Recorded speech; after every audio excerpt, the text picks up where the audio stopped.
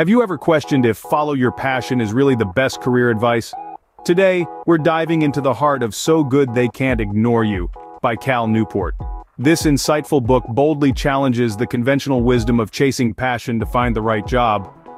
Newport argues that this path is flawed, potentially leading us to a cycle of job hopping and self-doubt. Intrigued? Let's delve into the book to explore a more effective strategy for career satisfaction. The first key point the book introduces is the Craftsman Mindset. This mindset, as articulated by Newport, is all about focusing not on what your job can offer you, but on what value you are able to produce in your job. It's a shift in perspective.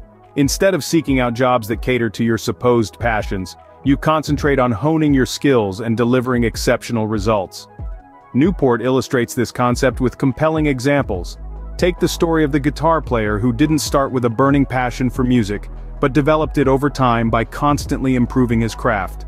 Or the story of the software developer who found satisfaction not in the prestige of his job, but in the intricate problems he was able to solve. These narratives underscore the core idea of the Craftsman Mindset. It's not about finding the right job, it's about becoming right for the job. So instead of worrying about what your passion is, focus on becoming so good they can't ignore you. The next big idea from the book is the concept of career capital. Newport introduces this term to describe the accumulation of rare and valuable skills that you gain throughout your career journey.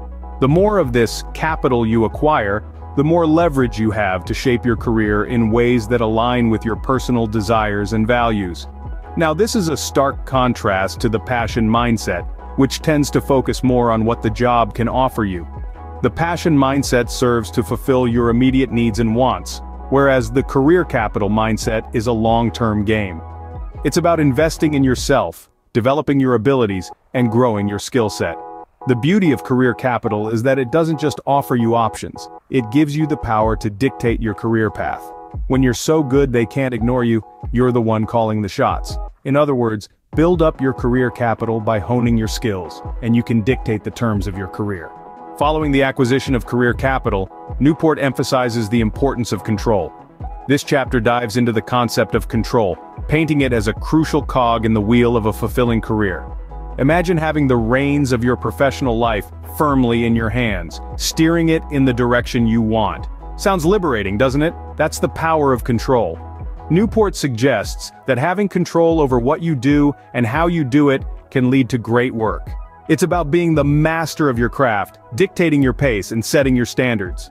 It's about making decisions that align with your values, rather than being a puppet to someone else's whims. But control doesn't just contribute to producing great work, it also fuels satisfaction and a sense of fulfillment.